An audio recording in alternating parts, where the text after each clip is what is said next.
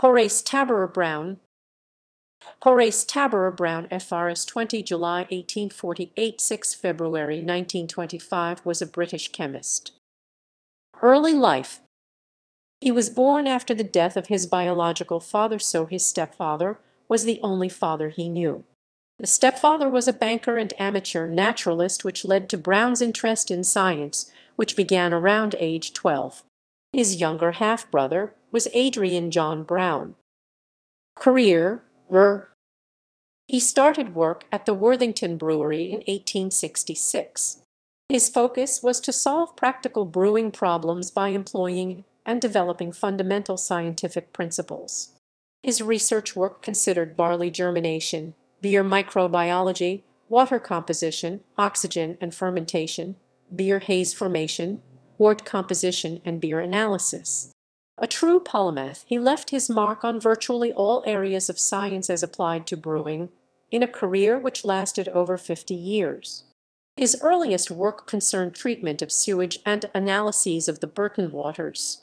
Later he took up study of geology, being led to it by pressing requirements in connection with the water supply of Burton. This entailed a good deal of field surveying, which was embodied in a paper on the Permian rocks of the Leicestershire coalfield. He was elected a Fellow of the Royal Society in 1889. From 1890 onwards studied the assimilation of carbon dioxide in plants. He also established the Guinness Research Laboratory in Dublin in 1901. Awards.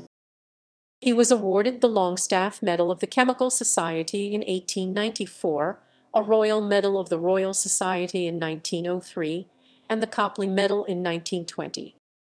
The Horace Brown Medal. The Institute of Brewing and Distilling awards the Horace Brown Medal to eminent scientists every 3 years.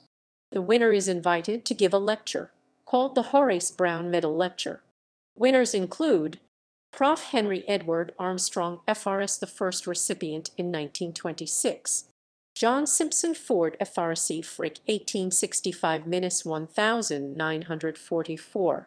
Dr. D. Briggs, 1999. Lionel D. Mole, 2005. Prof. Graham Stewart, 2008. Tim Dolan, 2011.